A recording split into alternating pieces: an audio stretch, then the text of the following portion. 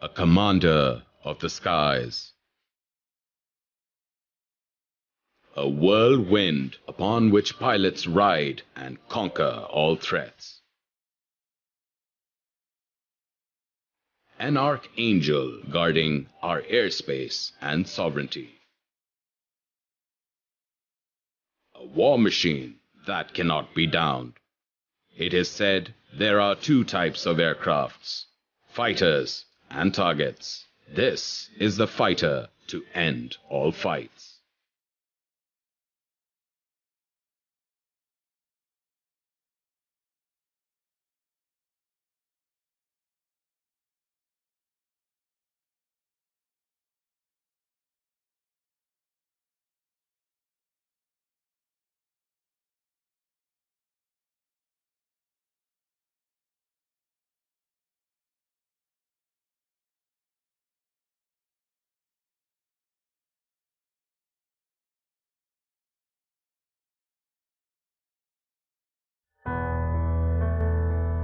The aggressive spirit, the offensive, is the chief thing everywhere in war, and the air is no exception. With spirit to spare, this is the Mirage that soars the skies, patrols them, and is a true chameleon.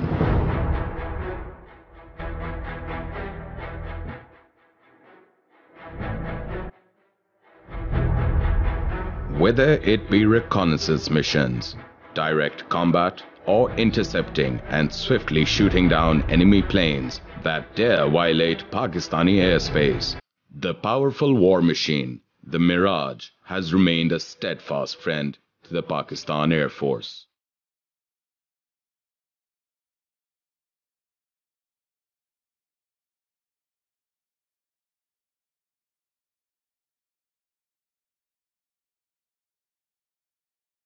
After the 1965 war, USA imposed sanctions on Pakistan, and the PAF was the worst hit because all our inventory was of American origin, including the B-57s, the F-104s, F-86s, all the trainers. So it was a pretty precarious situation after the war. Mirage 3C had done wonderfully well in the Arab-Israeli war. So we placed an immediate order with the French, with the Dassault company, for the Mirage 3E, which was a more advanced version, a better radar. The first batch of pilots went to France for training in 1968 March. They flew in under the leadership of the OC Wing Commander M.M. Alam. There were 6 of us, Alam Saab, Hakimullah Saab, myself, Rao Akhtar, Farooq Umar and Arif Manzoor.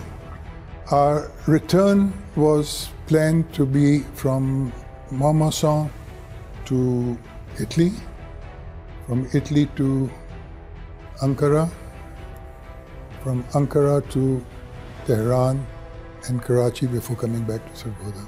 M.M. Alam decided that we will make a fly past over Karachi. So over Manoda, the aircraft pitched out one by one and landed at Masroor, and there we were given a rousing reception by the citizens of Pakistan. And that's where people came to know, and their morals went sky high. कि अब हमारे पास नए जहाज आ गए हैं, अब हम इधर भी देख लेंगे, उधर भी देख लेंगे.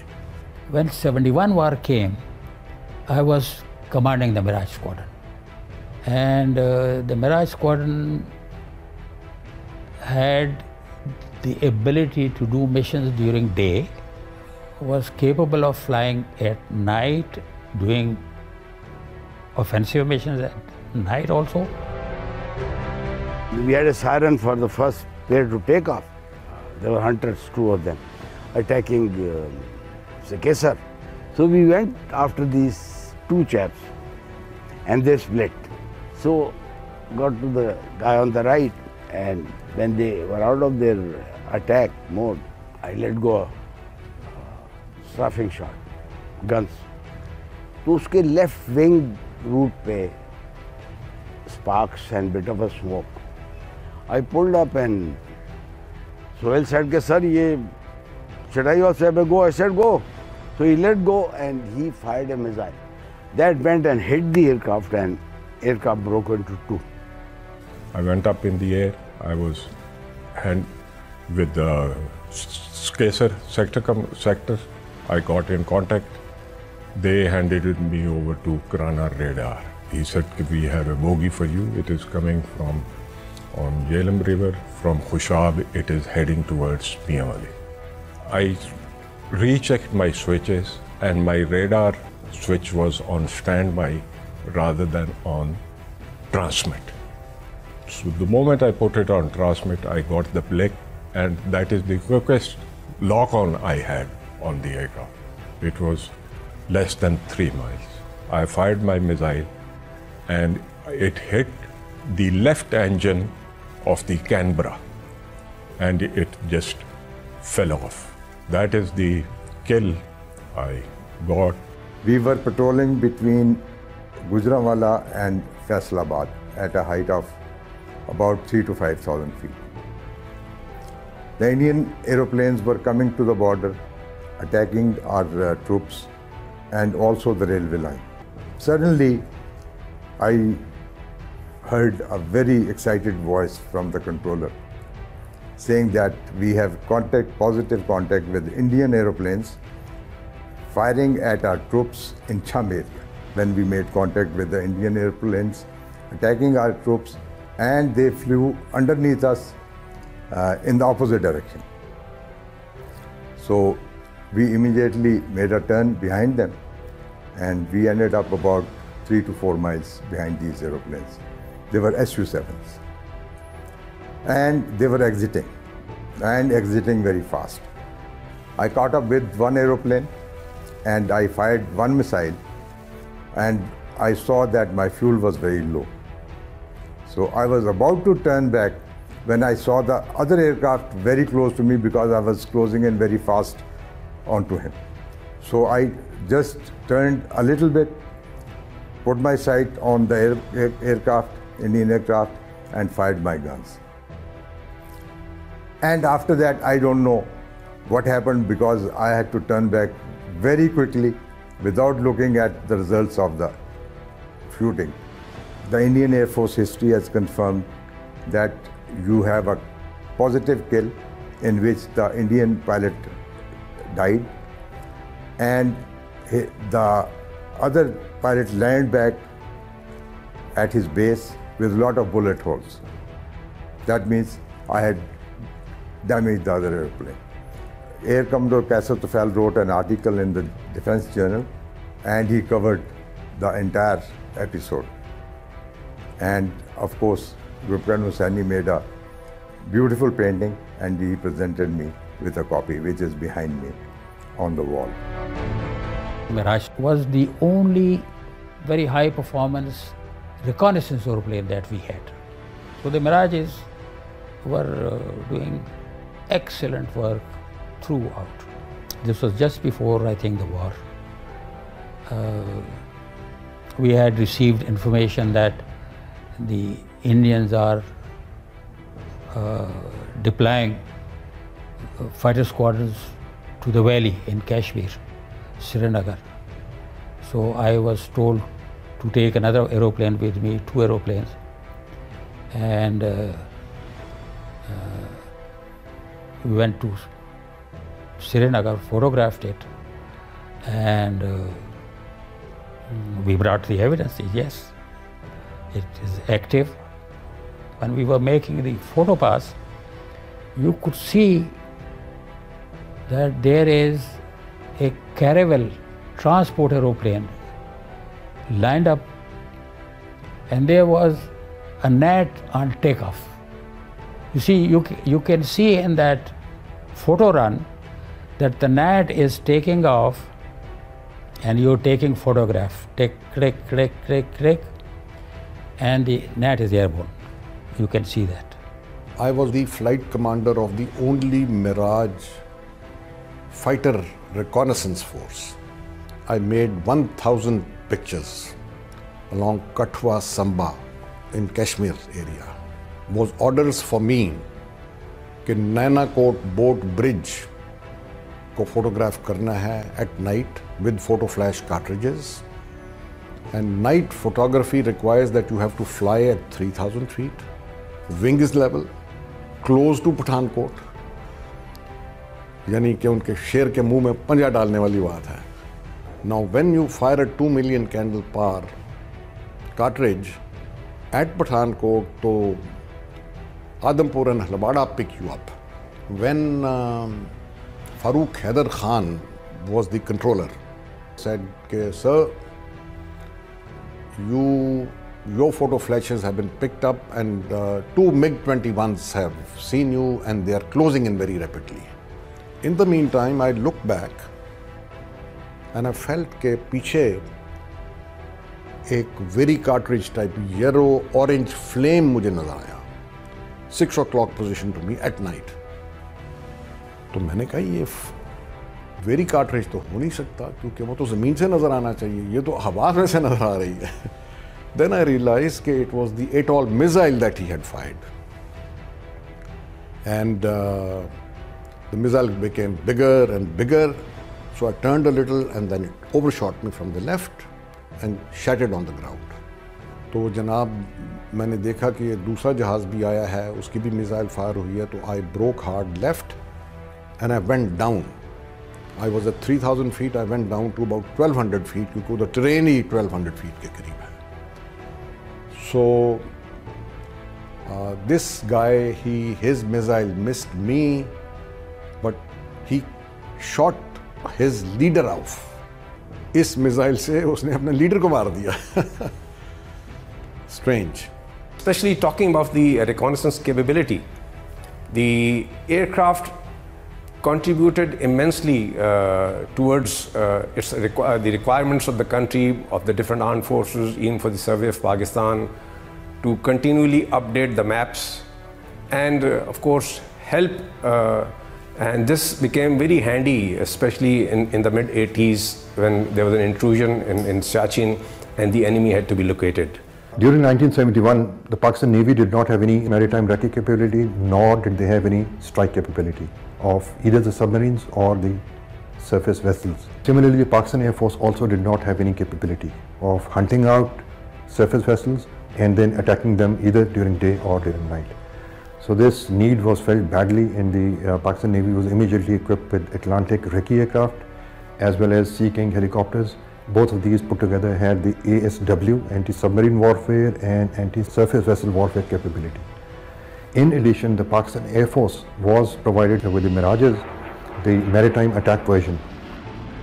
And what we saw was that the reach of the Pakistan Navy and Pakistan Air Force combined from zero, it extended up to as far as 250 nautical miles all around the coast from the eastern end to the western end. So that was a remarkable capability of the Mirages, which carried the exocet.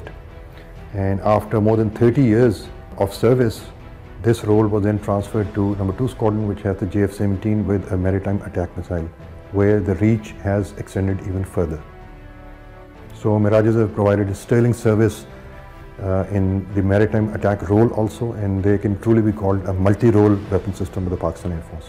The sleek design, the robust and a very responsive engine enabled the aircraft to be used in air combat, and at the same time its characteristic where it would lose energy, lose speeds in maneuvering, allowed the concept of energy maneuverability to be inducted into the Air Force.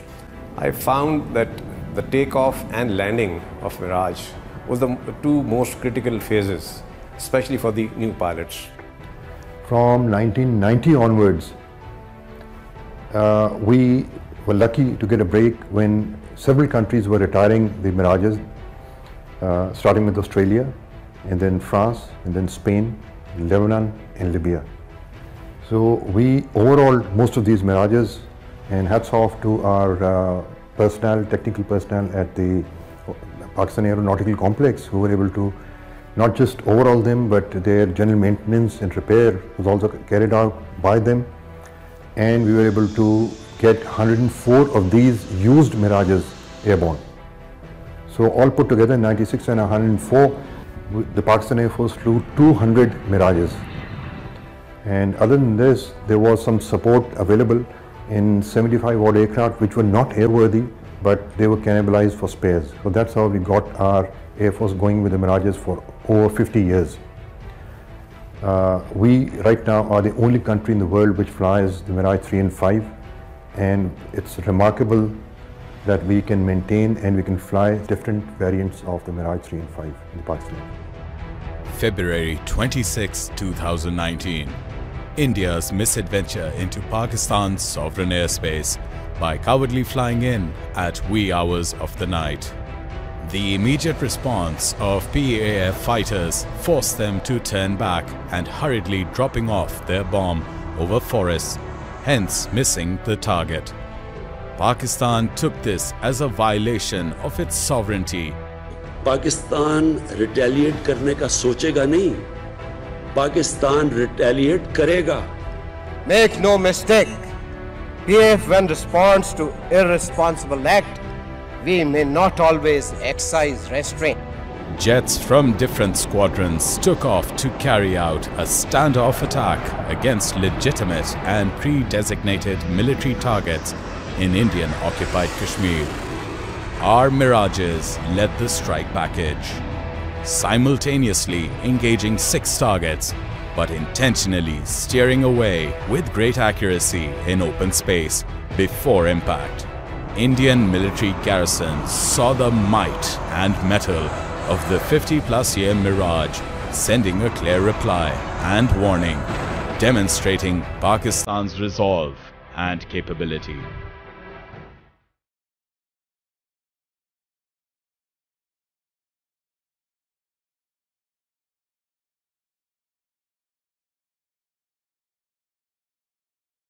Mirage Rebuild Factory started as a small project in year 1974 with the name of P741. The name of Mirage Rebuild Factory was given to this project in year 1978. And first aircraft was inducted for overhaul. That was GV1 in year 78, which was later on produced in year 1980. You can appreciate in a way that we have last year accomplished GV4 of this aircraft, and GV cycle is after every 10 to 12 years time frame. Right? OEM had defined GV2 as a last curriculum of this aircraft, which subsequently we brought to GV3, and last year first GV4 aircraft has been produced. It would be important to highlight that we have over the years repaired close to 2,000 plus aircraft which got damaged during various operational employments and all that stuff. Using the same capability, we have repaired 2 SAB aircraft, which even OEM had told us not to do that. And this has saved a lot of foreign exchange for this country and has given us tremendous boost that we can also recover big aircraft. So this speaks volume of the capability which this factory has acquired over the years. This speaks tremendous about the skill level of the workforce, engineers and technicians. They are primarily our source of pride for Pakistan Air Force. This is thanks to the PAF engineers who are looking to the future, constantly reinventing the machine and putting the aircraft through stringent quality assurance checks and maintenance inspections. Now, more than 50 years later, the Mirage flies on, ever the classic, defying its life cycles. This is the story of that very legacy. The story of the magnificent and majestic Mirage, Pakistan's formidable weapon that has defied age, defied the odds to remain an integral part of Air Force's tactical attack and air defense capabilities.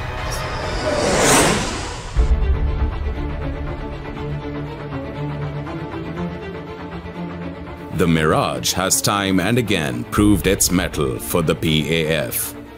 The Mirage today remains an imposing multi-role fighter, upgraded with a whole new skill set, but with its primary vision intact, to strike deep into enemy territory with many an arsenal, and to its strike power and bridge the lining gap in night air defense.